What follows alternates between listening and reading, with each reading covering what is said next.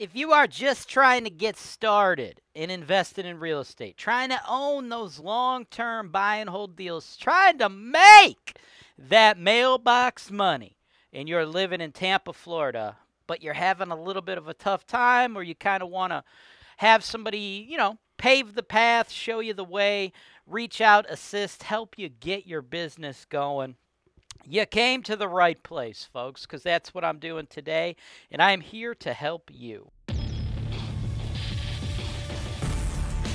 This is your show. This is the show where I work for you directly, taking your needs.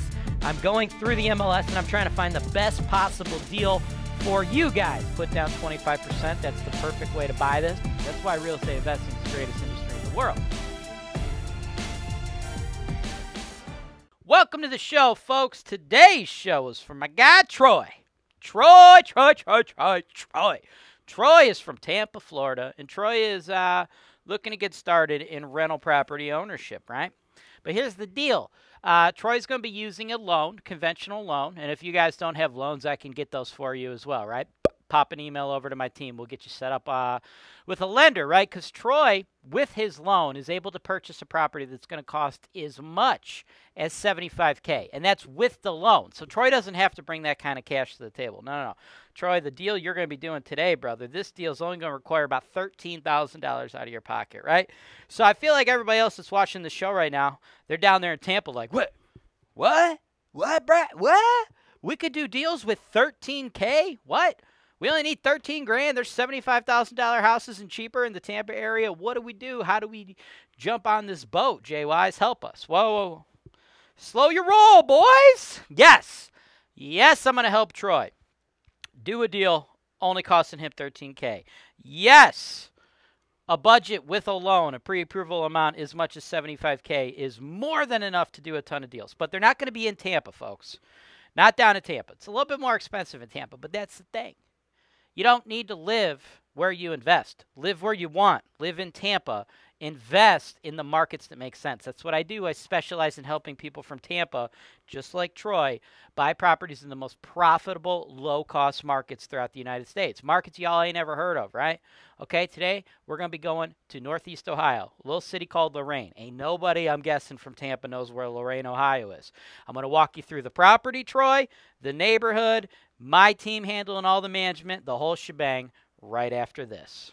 Man, I hate those other real estate gurus out there. Those real estate gurus that lead you guys to believe fairy tales, lead you guys to believe in magic, lead you guys to think that there's going to be genies granting your wishes if you buy their course or their program. Like there's going to be hot girls in bikinis just popping out. That's not the real life of a real estate investor. And here on HoltonWise TV, we give it to you straight. Welcome back, folks. Now this property is located in Lorain, Ohio, right? Lorain, Ohio. Little sleepy town, right? It's not something you've probably heard of, right? It's not big and famous, right? It's not LA. It's not New York, right? It's not Dallas, Texas, right? It's not Denver, okay? No. Lorain, Ohio. Ain't nobody heard of it, right? I'm guessing a lot of people, though, interested in out-of-state investing have heard of Cleveland, Ohio, right? You Google best cash flow markets in the United States, Cleveland pops up quite frequently, right? Cleveland gets a lot of the credit because it's, the core, like, central piece.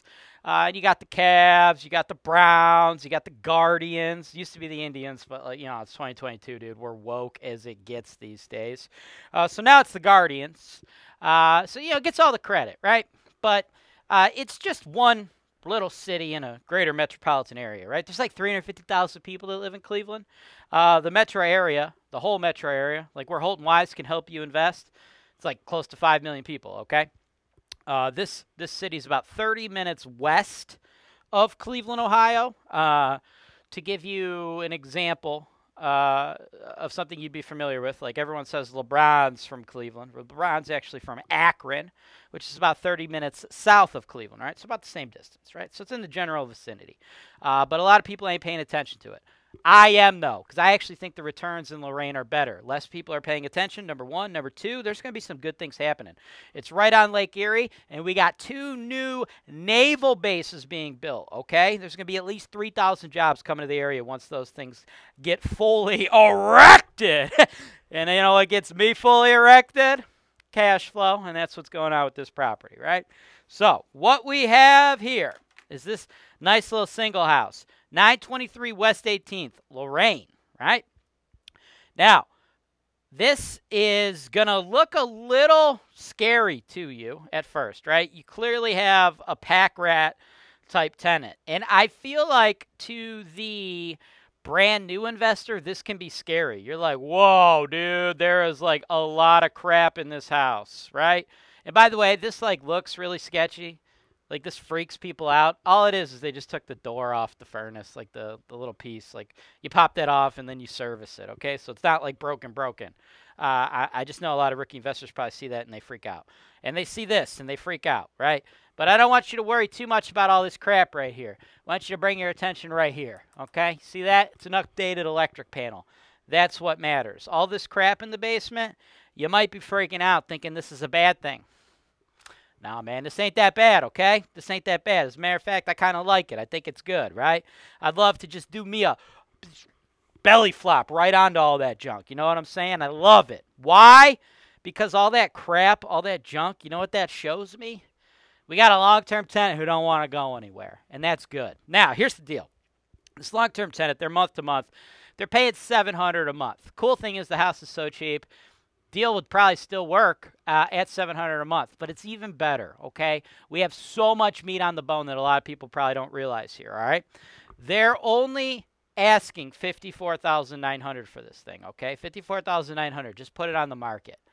That's $41.59 a square foot, right? I'm currently in the process of building my family a house up in Northeast Ohio, okay? And I'm looking at over $200 a square foot just to build it, right? Doesn't account for the land or anything like that, right? So you're looking at like $200 a square, and it's a big ass house. So I have some economies of scale, okay? So you're looking at least $200 a foot to build a house. This is a fourth of that, right? Couldn't even rebuild a house this cheap.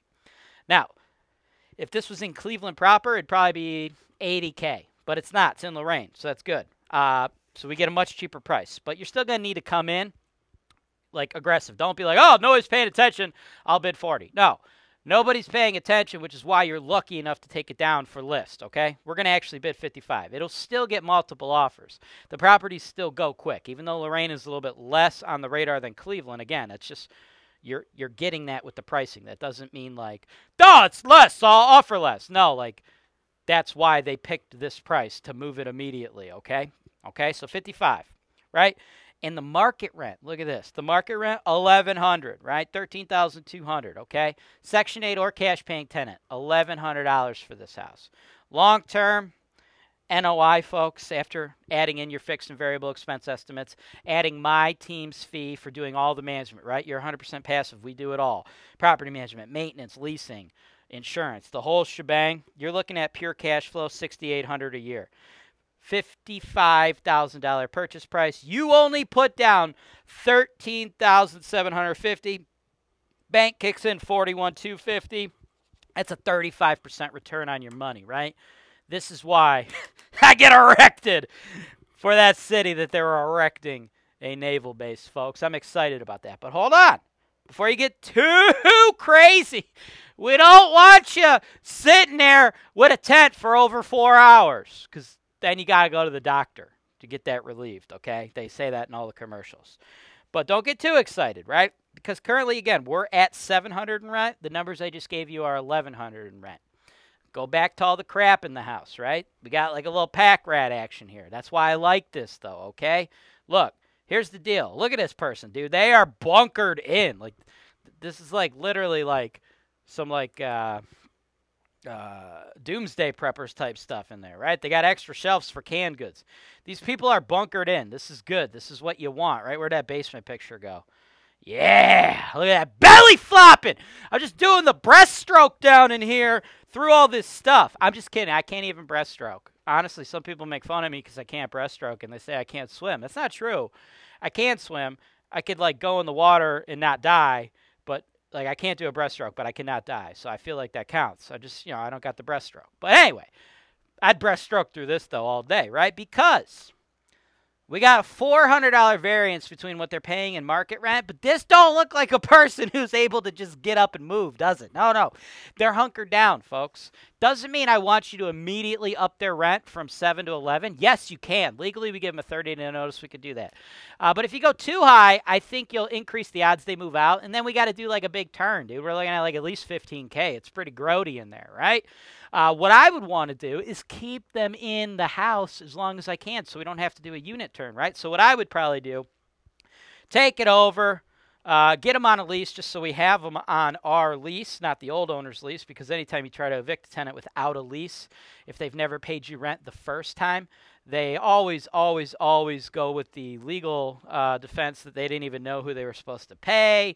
And then at the very least, the judge or the magistrate, they'll continue the case. That costs you a little bit extra money.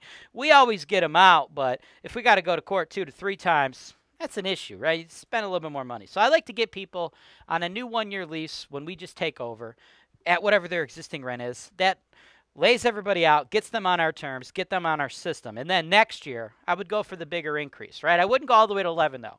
I'd probably go to 9, okay? 55K, now you're getting 9. Yeah, you're making some serious money. Then the year after that, I'd probably go 950, then 1,000, then 1050, then 1,100, right? So you want to slowly do it, right? Because you don't want turnover, right?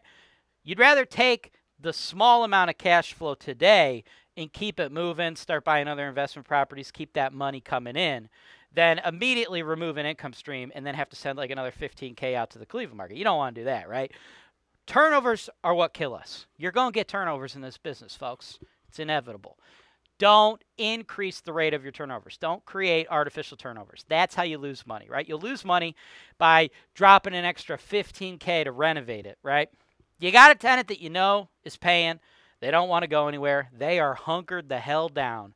Let's keep them in there as long as we can and slowly increase our margin. That is the best, smartest, and most profitable way to run this investment property. Let me know what you want to do. Thanks for watching. Subscribe to HoltonWise TV for more financial information, education, and entertainment.